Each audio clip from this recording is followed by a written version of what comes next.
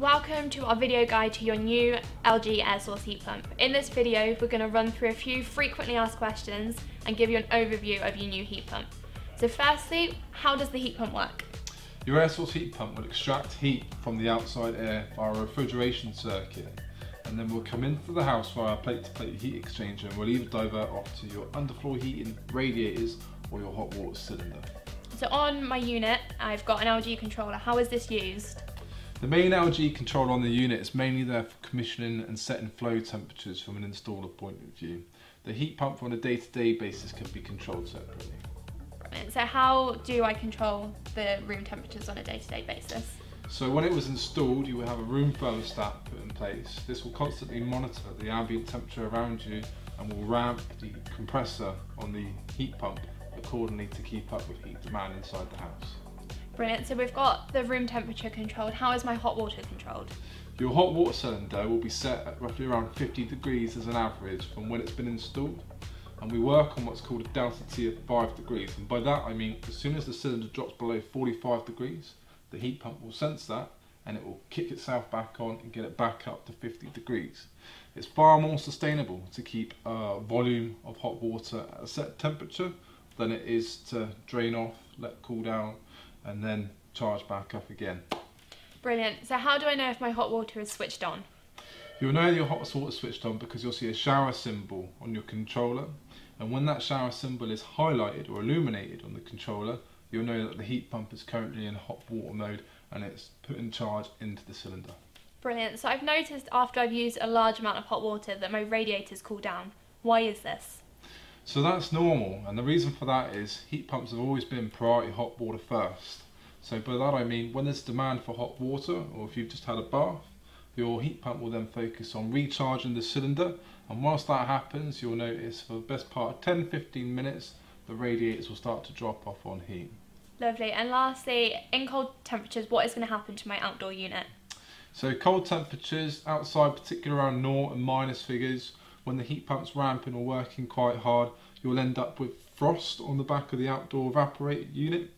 And then every now and then we have what's called a defrost cycle. And you'll notice when this happens that there'll be condensation and steam come off the back of the unit, and you may see a little bit of water drip off the bottom of it. But perfectly normal. It's just a way of making sure that evaporation coil is kept at a temperature that works well. Brilliant. So now I'm just going to show you some of these key controls. So here we have the LG controller for your heat pump. I'm going to show you how to operate it. The power button here, this is always disabled and it cannot be switched on or off by pressing it. You'll notice the word control will be displayed in the bottom left corner. This means that a room thermostat controls your heating. When your room thermostat is calling for heat, the light on button 4 will be alight. It will switch off once your rooms have reached temperature. Normally the heat pump works at a fixed flow temperature to your radiators and displays this temperature on the LG controller. This could range from 40 to 55. As you can see here we're set at 45. You can adjust the temperatures of your radiators by pressing the temperature up button or down button to get the preferred temperature you require. And I'm going to chat to you about operation mode.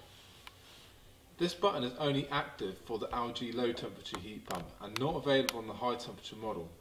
By pressing this button the heating will operate in weather compensation mode. Therefore the colder the outside temperature, the hotter the radiators will feel. When this button is pressed and a symbol of a house with a letter A will appear on the LG screen, by pressing the temperature up and down button you can adjust the temperature of your radiators. Silent mode is available, which lowers the sound of the outdoor unit. The LG heat pump is low noise, therefore this function is normally required. However, if this operation is used, the efficiency and output of the heat pump will also be lowered. To set the heating and hot water temperatures, press this button once to set the hot water tank temperature, and then by pressing the temperature up and down button, you can now adjust the temperature of your hot water tank. The hot water tank temperature cannot be adjusted unless the heating is switched on, which is the light on the power button. To view system temperatures, you can use this button. Once pressed, you will then be able to view the system temperatures. The first press provides the return temperature to the heat pump. Press again to show the flow temperatures from the heat pump, and press again to show the hot water tank temperature, providing it's switched on. These buttons here are not normally operated by the homeowner, as they are for installer purpose only, as they are used for commissioning the system and setting the internal time clock. It's not essential for the LG controller to read the correct time, as the internal time clock is not required. As for any breakdowns or faults, in the unlikely event of a breakdown, a fault code will appear on the LG controller display. An example of this would be CH14. This fault needs to be reported to your installer. However, in an emergency, you can turn the outdoor unit isolator off, wait 10 seconds for the unit to reset. If the fault reappears, then the engineer will be required to fix the fault. This is normally something simple like a blocked filter that can easily be cleaned. The most common one is trapped air when a unit has first been installed. You should always contact your installer if you have any concerns with your heat pump system.